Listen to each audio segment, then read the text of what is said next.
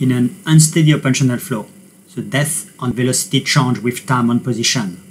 The Saint-Venant equation constitutes a system of two equations to solve one-dimensional unsteady open channel flow. A seminal application is a dam break wave. Compared to a dam break wave in a dry canal, a sudden water release in a still water canal is a very different situation. In a wet canal, the dam break wave front is basically a positive surge. A dam break wave over still water is a relatively common application, for example a sudden flood release downstream of a dam in a river.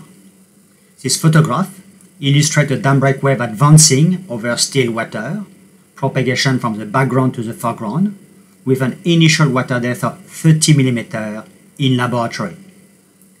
The basic flow equations are the characteristic system of equations applied to the dam break wave and the continuity and momentum equation in an integral form applied across the positive surge front. The detailed solution yields a free surface profile with a horizontal water surface in the semi-infinite reservoir, a parabolic profile, a horizontal water surface, and then the positive surge leading edge, and of course the undisturbed downstream canal. The complete exact solution is derived from a system of three equations with three unknowns. It may be solved analytically and graphically. This graph presents a graphical representation of the theoretical solution as a function of the ratio of the reservoir height, d0, to the initial water depth in the canal, d1. The complete solution implies that the location of the characteristic location, E1, E2, E3 are linear function of time. Experimental observation compared well with the above development, and the result shows that bottom friction is negligible when the downstream channel is filled with water.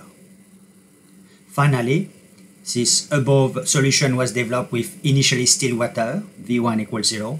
It may be extended to a solution with V1 different from 0. The dam break wave is a seminal application of the Saint-Venant equation on the method of characteristics. The ideal solution for a downstream channel filled with water is very robust, except for the initial instant, and at the leading edge of the positive surge. Importantly, experimental observation shows that bottom friction is negligible in this case. Further discussions are developed in the relevant YouTube video movie in the same playlist.